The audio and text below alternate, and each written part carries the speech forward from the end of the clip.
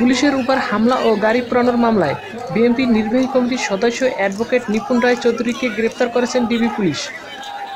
বৃহস্পতিবার সন্ধ্যায় রাজধানী কাকরাইলে নাইটেঙ্গেল মোড় থেকে তাকে গ্রেপ্তার করা হয়। নিপুণ রায় বিএনপির স্থায়ী কমিটির সদস্য গয়েশ্বর চন্দ্র রায়ের পুত্রবধূ।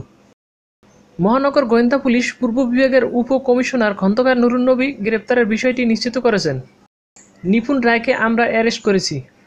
তিনি গতকালের ঘটনার মামলার আসামি। একাদশ জাতীয় সংসদ নির্বাচনকে সামনে রেখে মনোনয়ন ফরম বিক্রির সময় নয়াপল্টনে বিএনপির কেন্দ্রীয় কার্যালয়ের সামনে বুধবার পুলিশের সঙ্গে দলটির নেতাকর্মীর সংঘর্ষ হয়।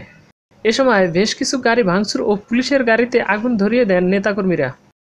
এরপর পুলিশের উপর হামলা ও গাড়িতে অগ্নিসংযোগ ও কাজে বাধা দেওয়ার অভিযোগে 3টি মামলায় ইতিমধ্যে 65 জনকে গ্রেপ্তার করে পুলিশ।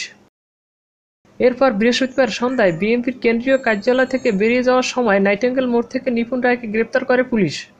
এদিকে সন্ধ্যায় নিপুণের সঙ্গে কণ্ঠশিল্পী বেবি নাজনীকে আটক করা হয়েছে বলে দাবি করেছেন বিএনপি। তবে পুলিশ তা অস্বীকার করেছেন। বেবি নাজনীকে একাদশ সংসদ নির্বাচনে ধানের শীষের মনোনয়নের প্রত্যাশী। বৃহস্পতিবার নয়াপল্টনে বিএনপির কেন্দ্রীয় কার্যালয়ে ছিলেন তিনি।